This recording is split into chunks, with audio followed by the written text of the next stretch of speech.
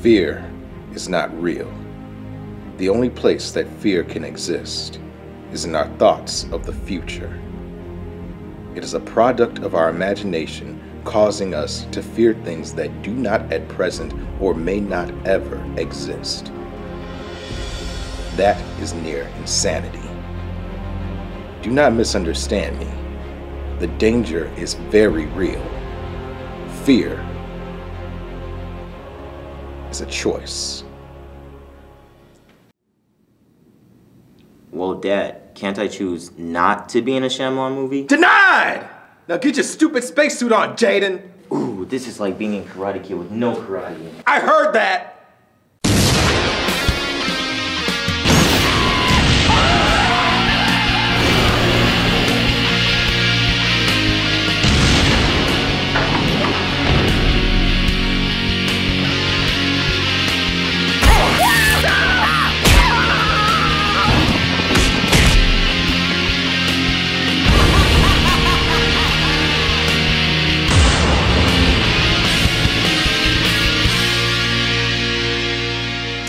Hello, I'm the Nostalgia Critic. I remember it so you don't have to.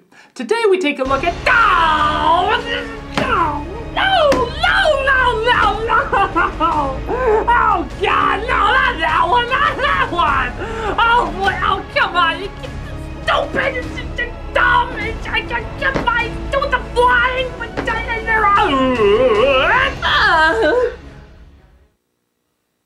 so let's take a look.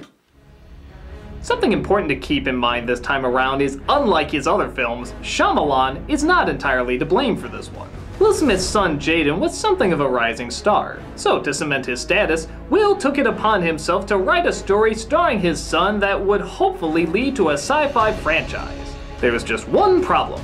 That sucked. That is correct. Oh, it sucked alright. It was reported that this film started out as #1 on opening day, but word spread so fast that it slipped down a slot the next day, and was so bad that it slipped down another slot the next. Yep, the film was so bad that the public felt a civic duty to alert as many people as quickly as possible about its horribleness. But like I said, even though the movie has Shyamalan's seal of horrendousness, you can't ignore the ego handjob that the Smith family is obviously giving itself. For example, get a load of Will's intro over Jaden's narration. I've heard stories of Earth, a paradise, until we destroyed it. The founding of the United Ranger Corps 1,000 years ago was a global military effort, an evacuation of Earth. Dude, what's with the accent? Was your mother Matthew McConaughey? The aliens released the Ursa. Oh yeah, quick side note, did we forget to mention there's aliens in this world? There's aliens in this world. Quite pointlessly, to be honest, as we never see or find out anything about them. Hell, we don't even know what they're called. They're just referred to as aliens. It'd make sense if they had them be the ones that destroyed the Earth, but then we couldn't get our man anal flux environment message that I'm sure this film is the first one to introduce. Technically blind, the Ursa sees humans based on the pheromones we secrete when frightened. They literally smell our fear. So the Ursa, wait a minute, they named the pets of the aliens but not the aliens themselves? Jesus, guys! Start wiping the human race out, but then a lone hero writes himself into the story. And that answer came in the form of the Prime Commander Cypher Rage. I'm sorry, what was that totally run-of-the-mill average name again? The Prime Commander Cypher Rage. Was Lieutenant Man Awesome already taken? Look at this shot. It's like the penis compensation of introductions. The Hummer, pickup truck, and convertible all roll into one. He's believed to be so completely free of fear that to an Ursa, he is invisible. Will, everybody already wants to be you. You don't need to build yourself up like this. This is like Hugh Hefner trying to convince us he can shoot lasers from his eyes. There's just no need. We're fucking jealous enough. So in the Nova training grounds, we see a young group of students wearing the same skin-tight jumpsuits that are pretty much worn in every fucking future movie. Don't pass him. That's Will Smith's kid. Oh. Your test scores are very impressive. In the classroom, you are an outstanding Ranger, but in the field, you collapse. How? You never showed us an example of that. I'm not advancing you. Jesus, I've said this a million times, Shyamalan. Show, don't tell. Or at least have what you're showing match up with what you're telling. Based on the 2 seconds from what we've seen, how is he not performing well? Is it because he cut in line while running? I think an etiquette course could clear that right up. We then see Cypher rage. Come home to a world so clearly technologically advanced that apparently they need rubber bands on their chopsticks. I was not advanced to Ranger. You were not advanced to Ranger. I was not advanced to Ranger, sir. As you can see, Cypher Rage, I'm sorry, that will never not be funny, is a man who has built his life around having no emotion so he can defeat the enemy. Except for this very strange out-of-nowhere spaz out. Are you asking me or telling me? May I go to my room, sir? Denied! Sit down! It's weird because he doesn't act like this at all throughout the rest of the movie. Even in scenes where he should be angry, he plays it very bland and dull. Most of his performance is like watching the dead corpse of Mr. Potato Head, yet for some reason he blows up here. May I go to my room, sir? Denied! Sit down! You will not make me have an emotion in a Shyamalan film again!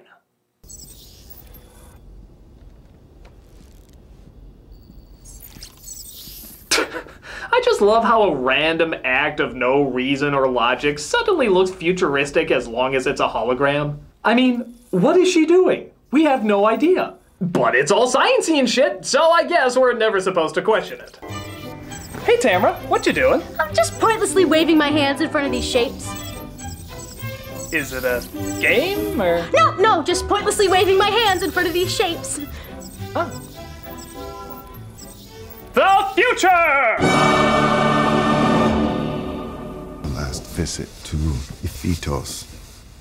Flying tomorrow. Supervising training. And after it's completed, I'm announcing my retirement. Well, clearly you've retired from this performance, so I think it'd be a very smooth transition. Maybe I'll work with you. That boy in there is trying to find you. He's a feeling boy. Ha! He's an intuitive boy. I'm sorry, I've seen pet rocks that feel more than this kid has. He needs a father. So, being a feeling boy with a father who wants his family back, they decide to finally look the issue in the eye and confront it, even if it takes hours. Pack your bags.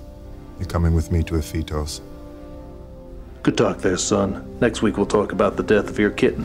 Oh, did I forget to mention that? He's dead. So before getting on the Blackbird, they're approached by a soldier who Cypher Rage apparently saved in war. I was on the plateau. You saved me and 4 others. I just came from seeing my baby girl's face for the first time.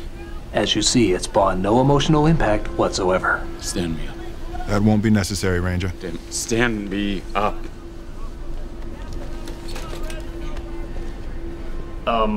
Will?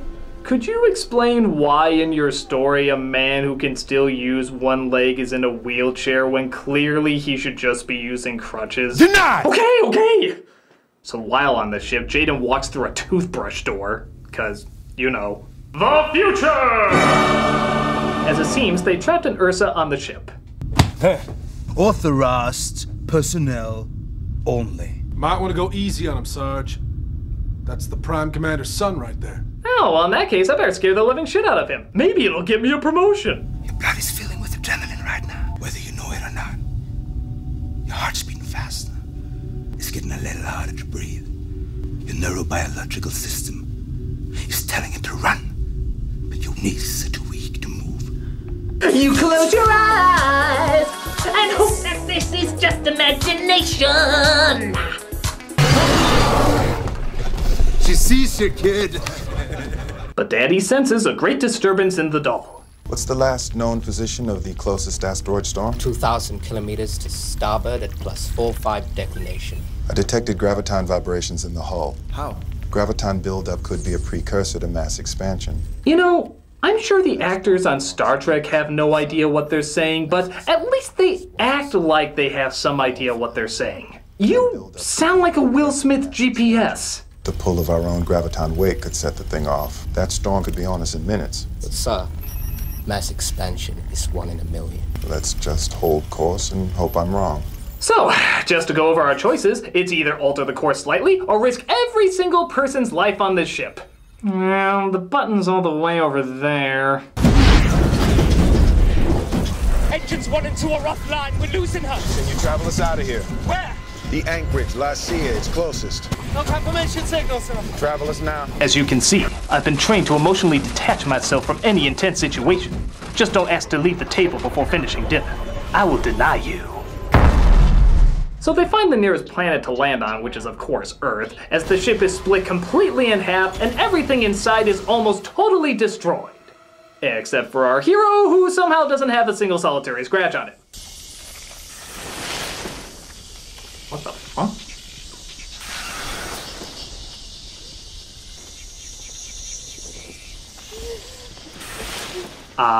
Let me translate this scene for those of you who don't speak Shyamalan. Notice my directing! Notice my directing! I know there's a character and story you're supposed to care about, but notice my directing! What the hell is that thing even supposed to do? Ziplock your child actors so they don't become even more spoiled? The future!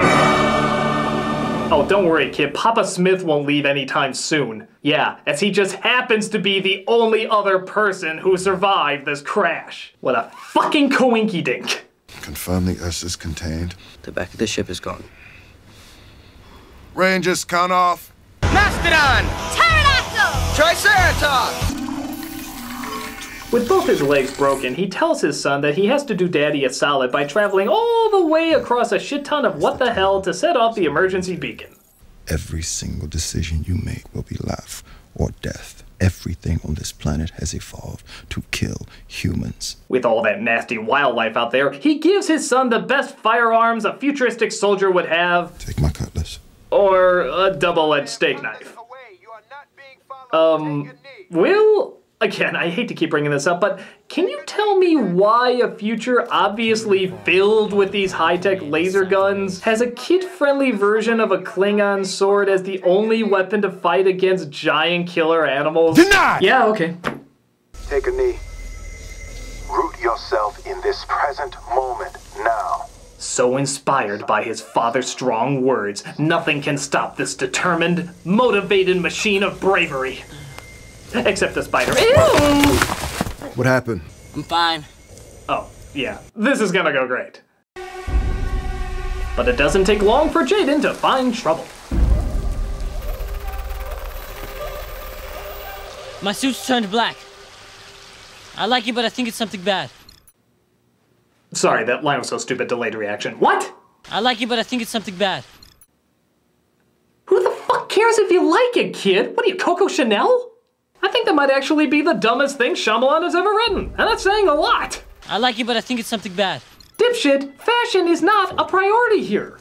Does Shyamalan think that most soldiers bring wardrobe appeal into their combat scenarios? Soldier, what is your status? The enemy has us outgunned and outnumbered, sir. What kind of garments are they wearing, soldier? Fashionably outdated VP cam boots, sir. Is their camouflage from the Ranger Joe catalog or the Roscoe catalog? Ranger Joe, sir. Don't they know that Ranger Joe installed last season? Please tell me your top combats their blasé fashion sense. Sir, I've got on a black SWAT vest and a black standard issue top. What about the bottom, soldier? I've got a beautiful Bohemian Banana Republic skirt with a pair of wonderful flower shoes. Do the shoes match, soldier? Do the shoes match? Yes, they do, sir. Good. For a second there, I thought we were going to be underdressed. I'm hit! But at least you died fabulous. So it turns out the suit he likes senses danger. Danger in the form of bloody baboons. Do not move. Recognize your power. This will be your creation. You know, Will, you could give the epic talk a little break and maybe speak a bit simpler. Like, don't throw rocks at them. Don't encourage them to get reinforcements. Don't make noise while swinging your bullshit stick. And don't run away, enticing them to chase you. I'm just saying, it might work better if you don't speak trailer-ese. He outruns them despite how clearly slow he is and that they always just look a few steps behind him.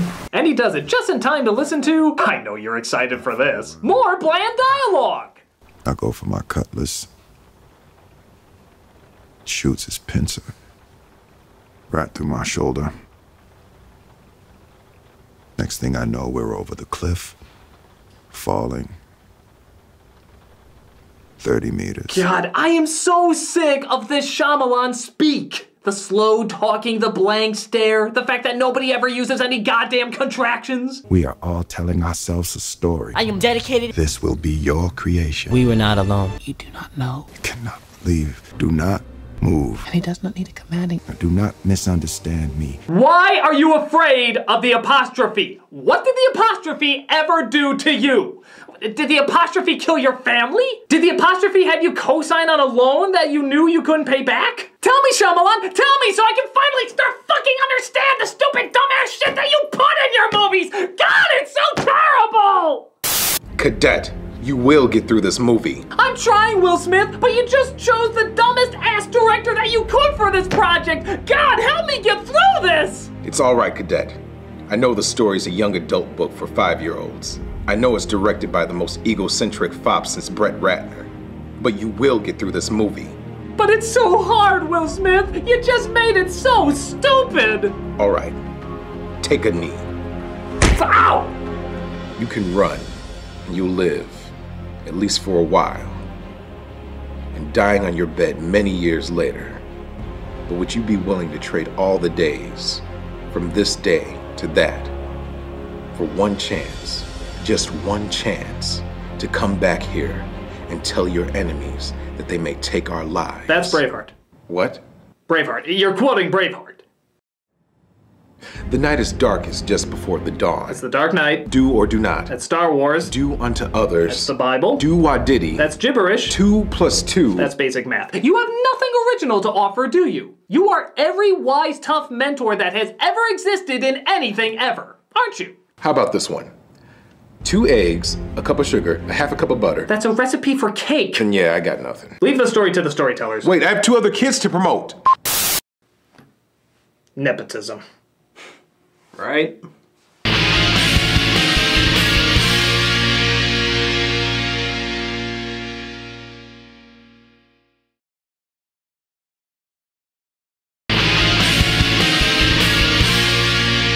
So Jaden makes his way to a cliff, which he thinks he can manage through. But Cypher Rage! Okay, I'm just gonna have a puppet me say it because it's the only way to fully embrace the ridiculousness of it.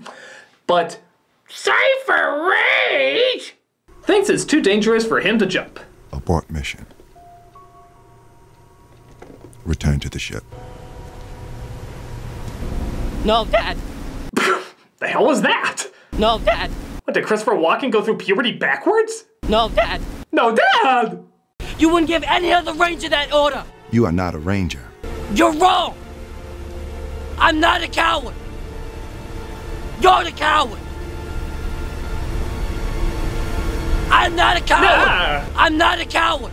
You hear that, audience? I don't need an adult to get me through a movie. Unless it's Jackie Chan, Keanu Reeves, or my own friggin' dad. Twice. He jumps off gliding through the air until a giant eagle picks him up and feeds him to her young, who apparently doesn't believe in cutting up her food. But because pacing is an urban myth in this movie, a group of mountain lions immediately attacks after he wakes up. No! Leave them alone! Yeah, come on, they were trying to eat me! So even though he tried to save them, the lions killed all the baby chicks, which means dinner for one, I guess. Or she just lets him go.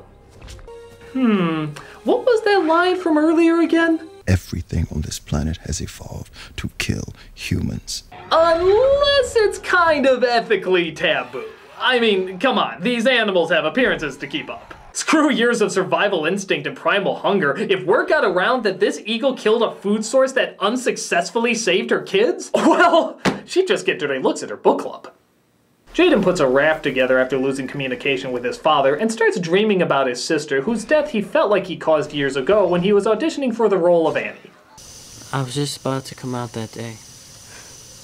No, you weren't. But you did the right thing. Why couldn't you ghost? You are aware you're asking that question to a ghost, right? Now you gotta get up. I memorized some of Moby Dick. Guitar, get up. All that most maddens and torments. Guitar, wake all up. That stirs up the leaves of the brain. Wake up! She's a Two-Face. Like the Batman villain? If that helps you. As soon as he wakes up, he finds that his warm summer within seconds is transformed into a deadly winter. Oh, please, in Chicago we call that Thursday. He seems done for until something seems to pull him into a warm spot. As the winter melts the next morning, somehow not killing any of the green plant life. Can I get a... Denied! That's what I thought. He takes a gander at who came to his rescue. Aw, I guess the eagle cared so much about being morally cleansed that she gave up her years of natural evolution that would adapt to the cold that occurs every night. We appreciate your heroic, totally nonsensical sacrifice. He finally comes across the ship where he discovers the emergency beacon. But, even more important, more goddamn Sharpie things! Thank God this ship had no firearms whatsoever in case their giant man-killing alien beast escaped. Oh look, their giant man-killing alien beast escaped! To make matters worse, the beacon doesn't seem to work unless it's on higher ground. And his father, Cypher Rage, is hoping he'll figure that out. But seeing how he can now see him but can't communicate with him, what does he use to point him in the right direction? Take a knee. The commonly known psychic connection between father and son. The peak. You must fire the beacon from the peak of that mountain. Okay, I guess you could claim this is all coincidence that his son just happened to take a knee when his father said and just happened to notice the mountain when his father said as well. But come on, we all know they're pushing some sort of bond that's connecting them across hills and valleys to keep helping him on his quest. Why don't you just put little wings on the bastard and have him go, Look, hey, look, hey. So he climbs the giant volcano to get a better signal, but is attacked by the Ursa, who seems to just be a more cartoony version of the Bug from Men in Black. You idiots! You don't get it! I've won! Jaden makes it to the top of the mountain, but the Ursa catches up and thus Jaden finally gives in to what every Shyamalan actor eventually has to give into, surrendering all emotion. I have been Shyamalanized. I show emotion to none, but more importantly, care not for what anybody thinks about my work. That is the Shyamalan way.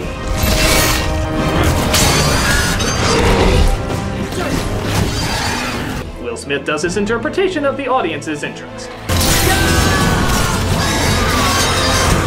Boring.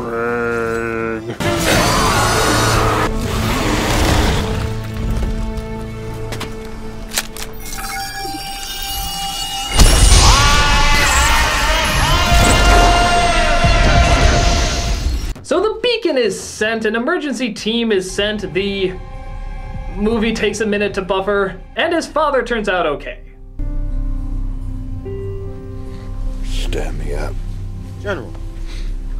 I said stand me up. Oh look, it's just like that earlier scene with that guy, who we now clearly realize was only in the movie to give us this scene like that earlier scene with that guy. Well, wasn't that so cleverly woven in? Dad. Yeah. I want to work with Mom. Why do all my kids who film something with me say that?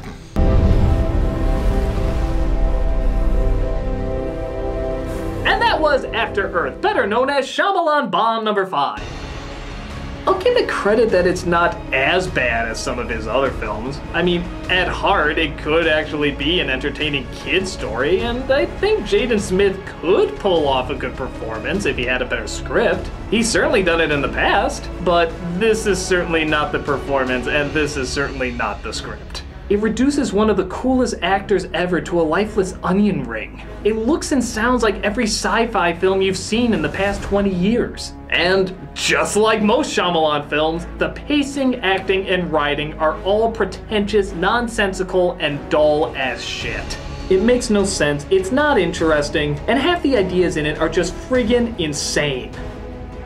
Especially that scene with the father-son bond. I mean, how did that add up at all? Critic.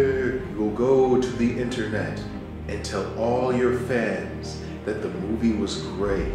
Damn it, Will Smith, we're not even father and son, so even by your movie's logic, how does this make any sense? Through the magic of contrived Shyamalan twists.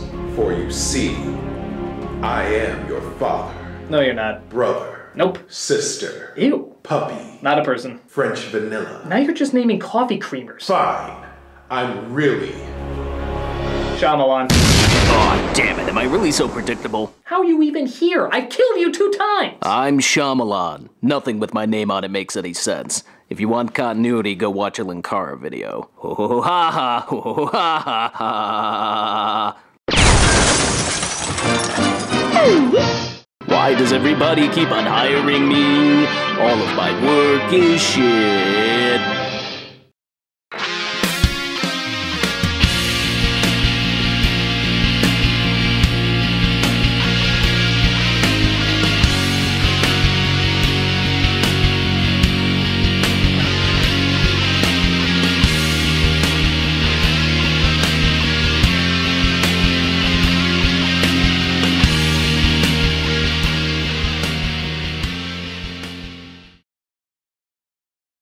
No, Dad,